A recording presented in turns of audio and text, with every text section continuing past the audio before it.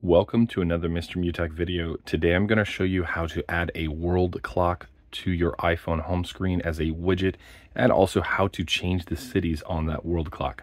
So the first thing we want to do is go ahead and long press anywhere on the screen that is available that does not have an icon, and you're going to have a little bit of a menu pop up here in the top.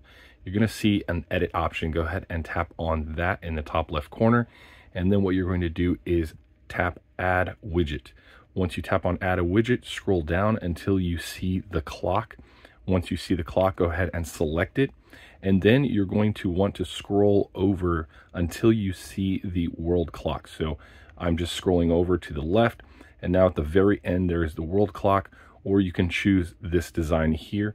So once you go ahead and select the design that you want for the world clock, go ahead and tap on add widget at the bottom, and it will go ahead and add that to your screen. Now go ahead and tap anywhere on the screen, and you will see that those little minus symbols go away on the icons. Now, if you want to change the location of each of these cities on the world clock, simply go ahead and long press on it, and then what you're going to see is edit widget option pop up. Go ahead and select edit widget, and now you can go ahead and move these around, as well as change their location by tapping on them and then typing in a city in the search that you want to add to that world clock.